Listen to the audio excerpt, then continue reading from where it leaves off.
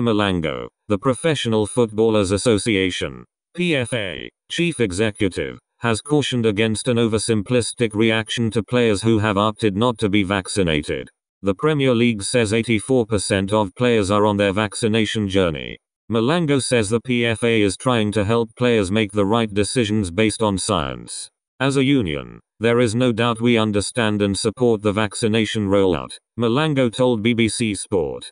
But what we have learned is that it is not as simple as saying it is only about the vaccination. That is only one piece of the puzzle.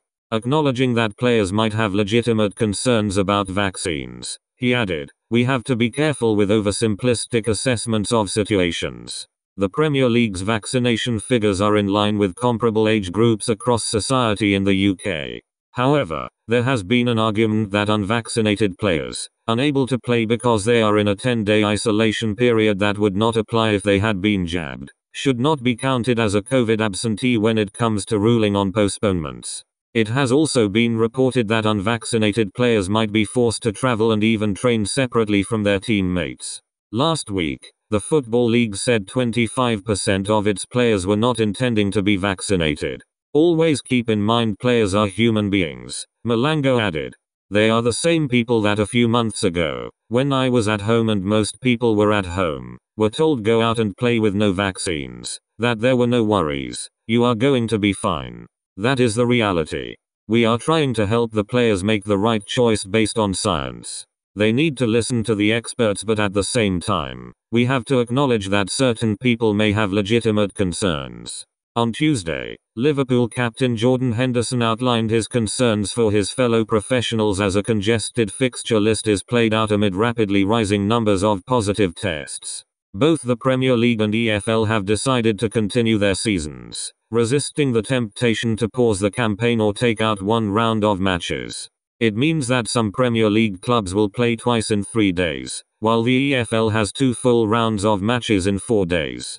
Molango says he agrees with Henderson's statement that no one really takes player welfare seriously.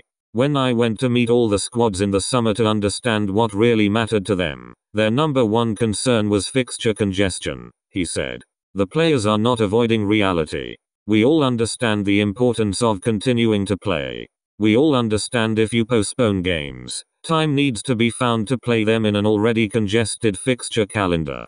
The players understand the struggles from postponing or cancelling games. But we would have liked to be part of the conversation, just to make sure all the angles were covered and the welfare of the players was part of that conversation.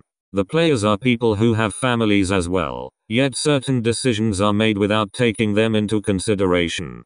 There was some online criticism of Henderson's statement, comparing the situation of a highly paid professional footballer with that of NHS workers tackling the virus. We are extremely proud of the NHS and people who are continuing to support all of us in a very difficult time, Molango said.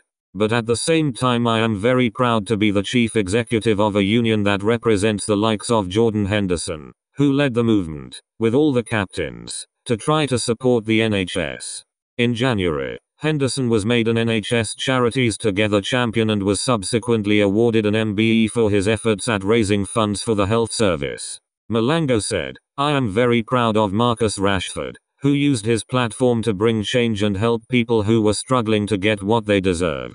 I am proud of Harry Maguire, who has shown his commitment to his local community. I am proud of Raheem Sterling, who has been recognized by the Queen for his contribution to society. Life is always about being balanced and seeing the big picture. The players have shown how much they care and how much they are committed to the cause.